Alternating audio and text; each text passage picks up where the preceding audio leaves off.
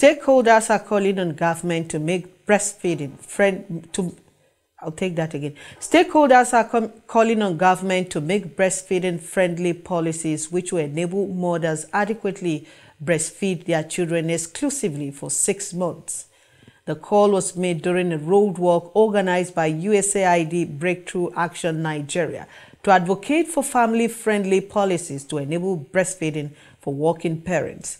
Speaking during the walk, USAID Breakthrough Action Nigeria nutrition focal person Grace Sully explained that the campaign is not meant only to encourage breastfeeding mothers but also advocate for an enabling environment for breastfeeding mothers at work.